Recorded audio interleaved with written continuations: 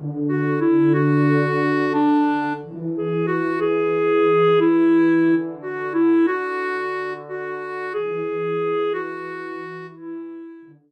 last time we spoke, you talked about the 4 Ds. Yeah, I've expanded the 4 Ds of excellence. Excellence is being the very best that you can be at everything that you do in every way that you do it, no matter what it is that you're doing, not just pertaining to sports or basketball. And first of all, you have to have desire to be the best that you can possibly be, that want. And we're all born with that innate desire to be the best, no matter what it is. But desire alone is not going to get you there. You have to be willing to be determined to do the things that it takes to be successful, no matter what it is you're trying to achieve and accomplish.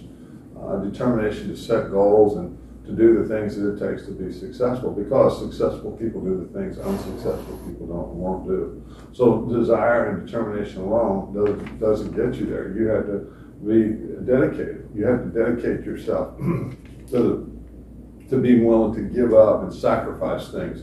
Like I said, when I was growing up, I played 8, 10, 12, 14 hours a day playing basketball. But in order for me to do that, I had to do my chores at home and my homework and all. So that dedication, I was willing to do those things so I could continue to play the game of basketball to improve myself. Desire, determination, dedication. The 4th D is discipline.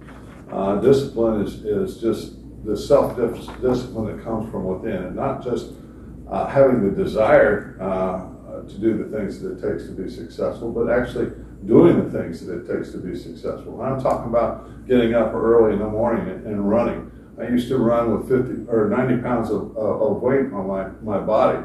I'd run 5 to 12 miles a day, 5 days a week, and all through the off season, because I knew that when I came into training camp, I was going to be in the best physical condition that I could be in. So I didn't have to go through all that with training camp.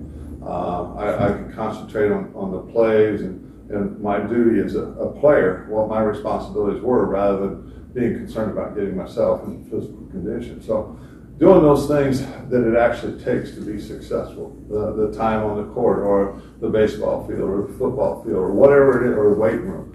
Those were all important things to have, is that discipline. So desire, determination, dedication, discipline, those are all important, but you have to have direction.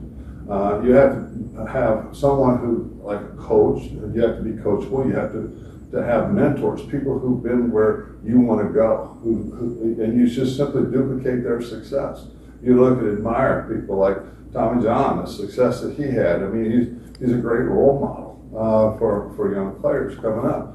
But if they're going to have to do the things that he's done in order for them to accomplish the things that he's accomplished over his career, but that all came through the direction that he learned from others and being coachable.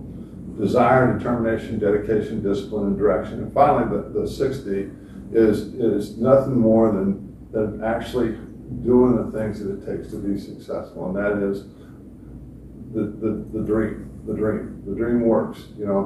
Take all the dream and all those things that I just talked about and apply them to being the best that you can be.